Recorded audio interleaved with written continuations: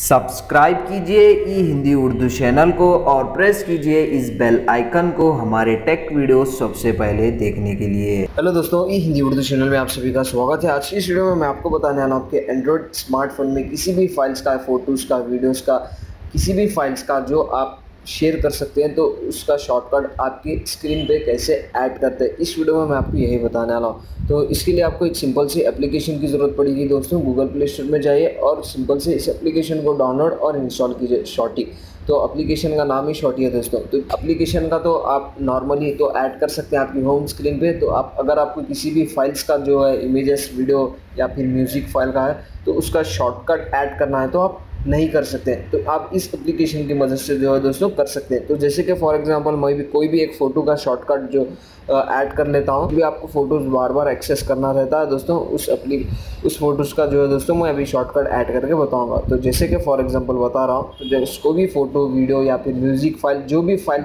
आप शेयर कर सकते हैं तो उसका शॉर्टकट जो है दोस्तों आप आपकी स्क्रीन पे ऐड कर सकते हैं। तो जैसे कि फॉर एग्जांपल के लिए मैं फ़ोटो का बता रहा हूँ, तो फ़ोटो ओपन कीजिए और शेयर आइकन पे क्लिक कीजिए। क्लिक करने के बाद यहाँ पे आप देख सकते हैं पिन टू होम स्क्रीन, आपका जो शॉर्टी आइकन है दोस्तों यहाँ पे आपको शो करेगा। तो जस्ट उस पर क्लिक कीजिए।